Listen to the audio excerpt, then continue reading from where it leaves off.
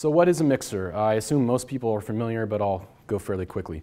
A mixer is a circuit that ideally creates either the sum or the difference frequency between two incoming signals. Terminology-wise, we generally call the incoming small signal the RF signal. The output signal is usually what we call the IF signal. And then the large signal we call the LO. The LO is one of the most important features of a mixer to create high linearity. And I'll describe in gory detail what that means. But if we create lower frequency signals, we call it down conversion. If we create higher frequency signals, we call that up conversion. How does this actually happen? Well, there's basically two ways that this is done. And the first way is something that's very often described in textbooks, and frankly, I don't like it for a couple of reasons, but the primary reason is that this is not actually how commercial mixers operate.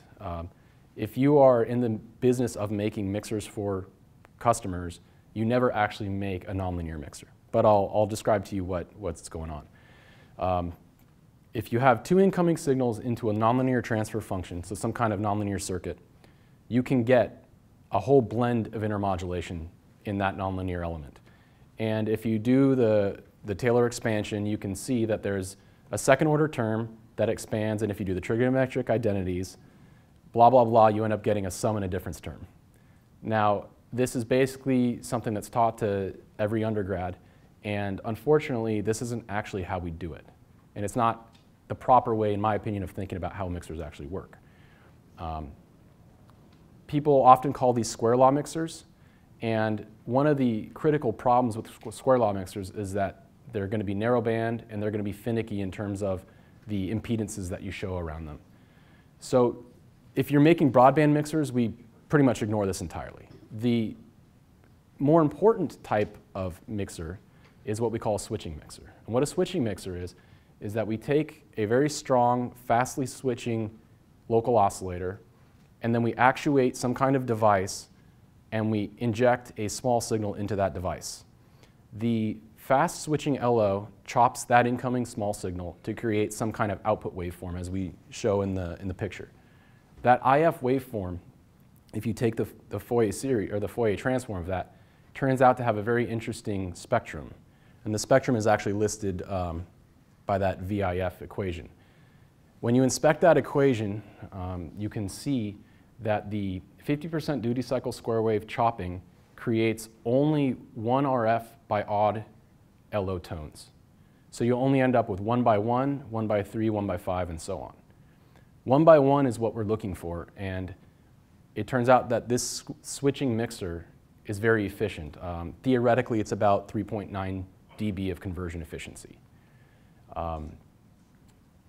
It also generates pretty strong 3 by 1s and 5 by 1s, but as it turns out, in my experience, most of the time, those don't come into play as a problem. So why is a switching mixer important? Well, from my point of view, it's really twofold. First, it's highly linear. You can see that, in theory, if I switch this device infinitely fast, I do not generate intermodulation distortion.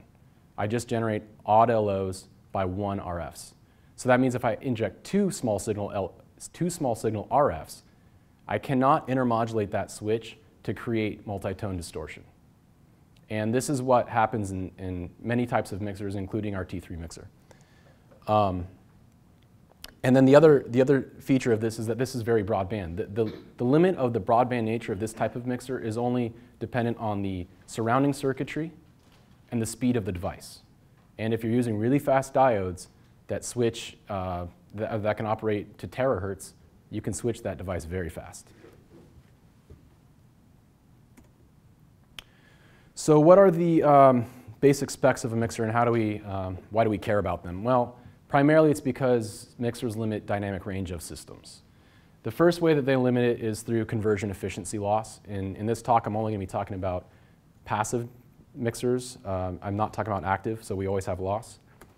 All mixers have some amount of gain compression, loss compression, however you want to look at it, but there's a max limit on how much input power you can provide. All mixers have some associated noise figure. Typically, the actual switching noise figure is equivalent to the loss. However, a very important and nefarious form of noise comes into play at higher frequencies because of LO noise contribution. And LO noise contribution tends to be much more important in our experience than the actual switching noise figure. The higher in frequency you go with the LO, the more noisy your local oscillator is going to be, and that's going to translate directly onto the IF. And so you have to be very careful sometimes, especially when you're dealing with low-level signaling.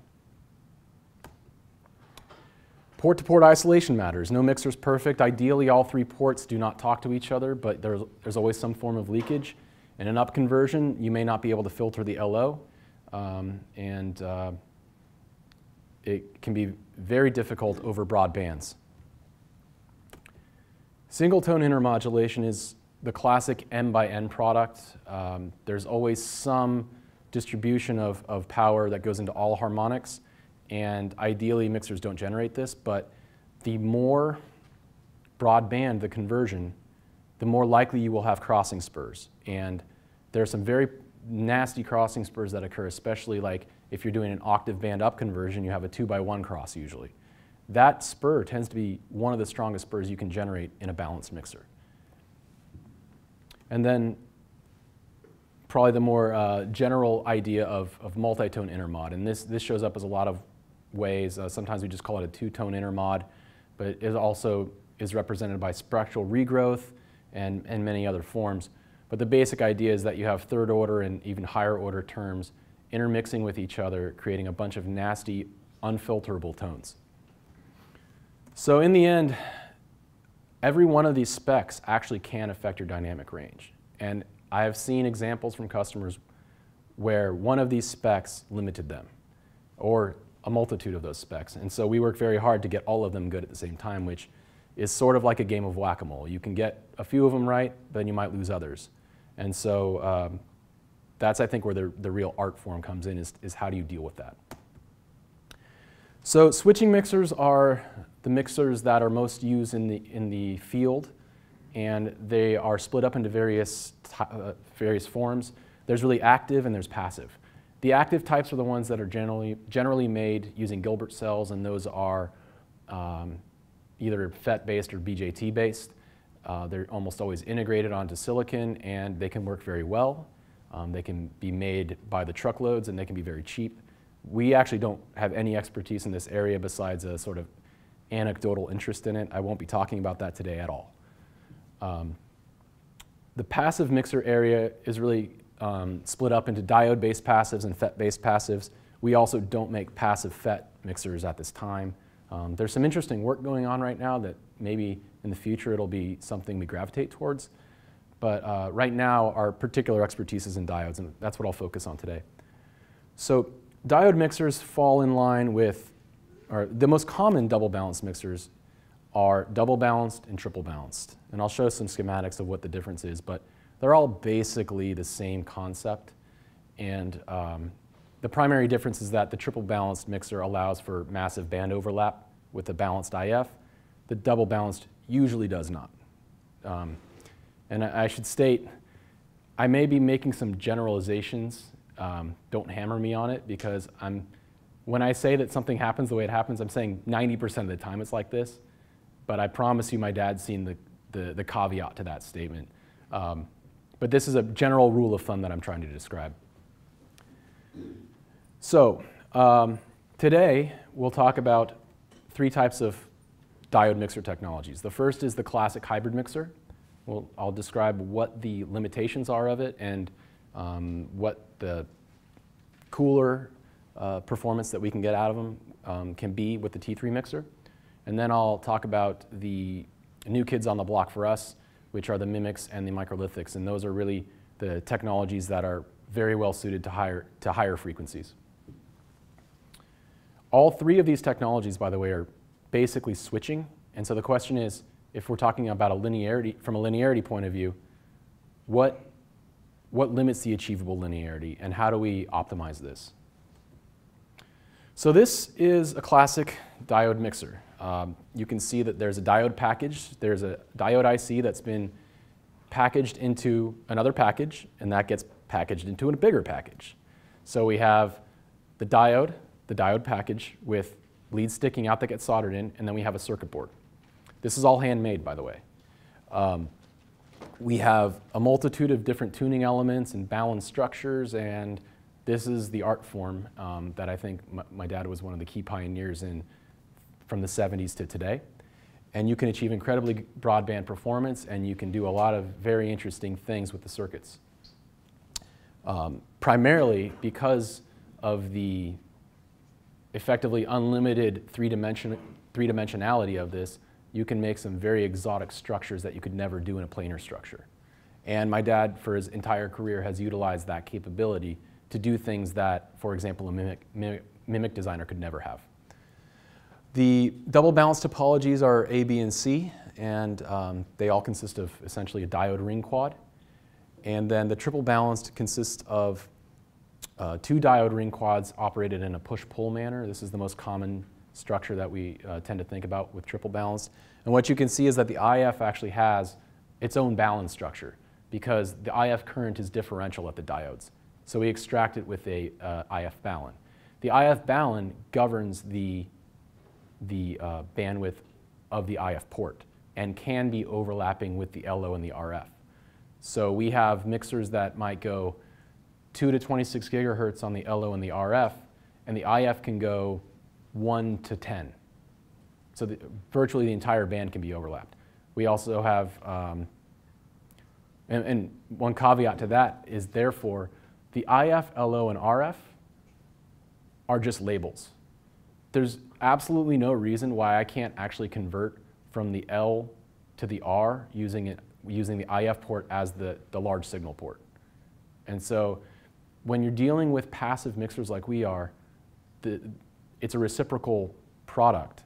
So input and output has a very blurred line. And we use that to great effect actually in the T3 mixers, and I'll show you why later.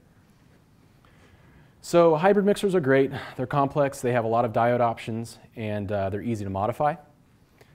The baluns govern the bandwidth of operation, and here's the big thing. The linearity is dictated primarily by the diode forward voltage. So what physically is happening in a realistic mixer? Ideally, the diode would switch instantaneously from on to off state. It would either have infinite resistance or 0 resistance. This doesn't actually happen. The diode always goes through some transition period on the IV curve. And you can see that with the ideal commutator, by the way, if you're confused by the terminology, switch and commutator are used interchangeably. So if I say ideal commutator, it's like saying ideal switch. I don't actually know the origin of why people don't call it the same thing every time, but just so you're not confused. The ideal commutator, if it's operated in this single-ended mixer example, does not generate anything except for the 1x1 and odd by 1 spurs. The realistic diode necessarily goes through the IV transition period, and the small signal RF can always intermodulate. That's the source of IMD in these types of mixers. So you would say to yourself, well, maybe I should try to switch through this period as quickly as possible, and that would be a very wise thing to do. If you do that, you can greatly improve the IMD of a mixer. The faster I get through that transition period, the lower the intermod, and the larger the voltage swing, the lower the intermod, in theory. And there was a guy who wrote a paper from, I believe it was when Keysight was Agilent was actually HP. And HP, this guy, HP Walker, that's kind of ironic, I didn't think of that. His name is HP and he's from HP. He wrote this paper, Sources of Intermodulation in Diode Ring Mixers, and he came up with a back-of-the-envelope calculation for an approximate IMD equation as a function of the slope of the switching function. And he found that as you increase the LO voltage or you decrease the rise time, you can directly improve the IP3. And there was no boundary condition to how good the IP3 got. If you could make the rise time 0, in theory, the IP3 became infinite. And obviously there's difficulties with that first order approximation. But it turns out, and we can show later, that this is a reasonably good approximation most of the time. Actually, I should say that. Let me rephrase that. It's a good approximation in T3 mixers. It's not a good approximation in all of our other mixers. So how good is this, or how important is this idea of a square wave transition through the LO switching period? Well, it's actually really powerful. Just with a few odd harmonics of the LO getting into the switch, I can improve the IP3 easily 10 dB. In fact, but you also see that it kind of obeys this almost like, well, it obeys this logarithmic kind of curve. So there's diminishing returns. If I get the 11th harmonic in, getting the 31st harmonic in is not that useful to me. And then you should talk about what the actual practicality of that waveform is going to be if you're dealing with a 10 gigahertz LO drive.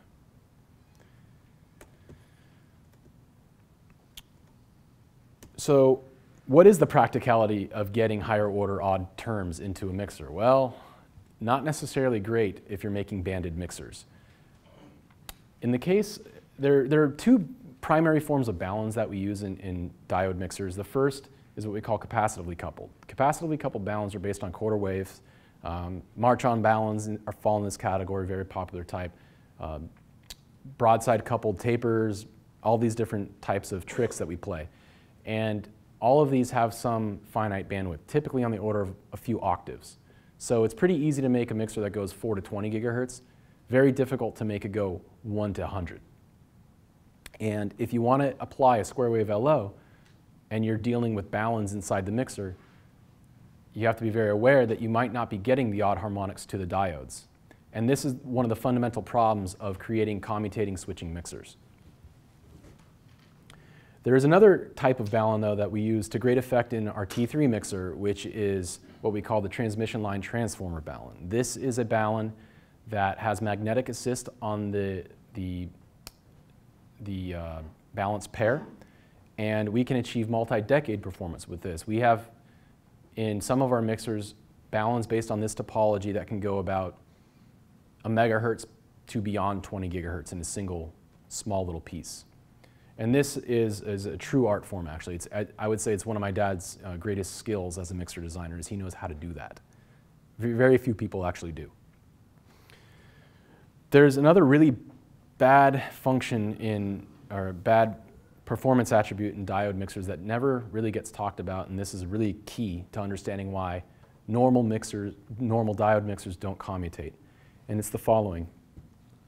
In principle, if it's a true switching mixer, the harder I drive it, the more linear it should become. But that's not what happens. If you look at our data sheets in double balance mixers or anybody else's, you'll always see that we specify a range of LO drive that we optimize the mixer over. This is the guaranteed spec. Typically that range could be plus 10 to plus 13 dBm, or maybe a little bit broader, plus 10 to plus 15. The reason we do that is multifold, but probably the biggest reason is that there's no improvement in the mixer linearity the harder you hit it. And it's deceptive why this happens, but here's a few explanations of the physical reason. The first is that as you drive the mixer harder and harder, it generates more and more DC rectified current that circulates in the diodes. That DC rectified current forward biases the diodes, so they never go from a fully on to a fully off state. They're always sort of like on. The other problem is that as you pump the mixer harder, you can actually reverse break down the diode itself. Most diodes, most Schottky diodes, as a rule of thumb, have a breakdown anywhere from about 4 or 5 times the forward voltage to maybe 10 times the forward voltage.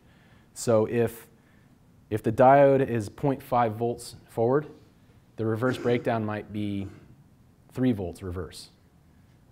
It's possible to create an LO that easily exceeds that and breaks the diode down. So the quad essentially degenerates into this nasty nonlinear element, and you no longer improve the linearity as you hit it harder. So what mixer guys learned throughout the 60s and 70s and 80s was, okay, well, if I can't drive the mixer harder, what can I do? Well, I just swap the diode out and put a larger diode in, a larger forward voltage diode. Larger forward voltage means that the LO signal, the small RF signal cannot intermodulate the IV curve, therefore I just never generate as much intermod. And so that's the basic explanation. So what we find is that if we drive standard double balance mixers and standard triple balance mixers very hard, we don't improve linearity. I get this question a lot, and it's a tricky one, but it's very easy to show. So if I start with a low power single harmonic LO, which is a sine wave, and then I turn it into a very large square wave signal, I don't actually improve linearity. So this approximation that Walker had is bogus. And you can go home and do the test yourself. You may find some improvement, but it's not across the board, and it's not nearly as good as this equation would show.